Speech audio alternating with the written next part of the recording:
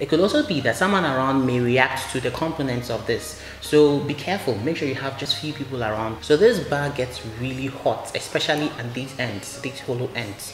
So you can tell your model not to avoid touching this plate. You can hold it like this, yeah, and then move with it, because it really bends, like it can hurt your finger. So for this shoot, I didn't have a lighter with me, but my assistant Uche was quick enough to get a lighter from someone passing by, and then we used that. Now while you shoot, it would be advisable, if you don't have a director, it would be advisable to be directing the model while shooting, like wave it this way, wave it that way, and yeah, pay attention to facial expressions too. The right facial expression you need, whether you need a happy look or a stern look, just let the model know that. Occasionally you would have to tell the model to step out of the smoke, because it can get really engulfing and you won't be able to see the model. So you can tell her, take a step forward, take a step to the left, to the right. Just be directing while shooting.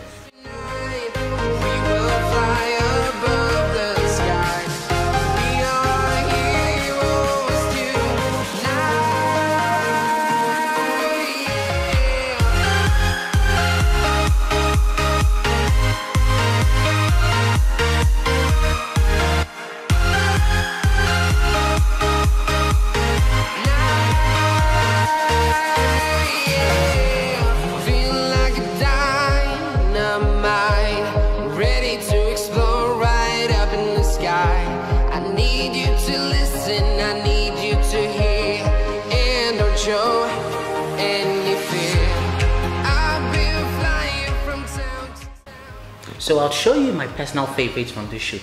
Let's take a look at them.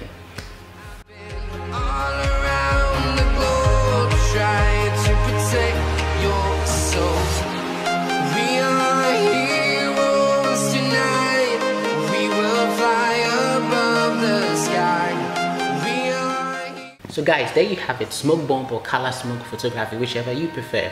So yeah, this is a quick one showing you guys how it went when I tried it. This is how it went. I'm actually looking forward to practicing more of this, to trying more of a few different colors, even a mixture of colors. Actually, that's not a bad idea. One advantage I think the smoke bomb has is you can do all the colorful parts, the fun look shoots, and then you can do the cinematic, dramatic look too.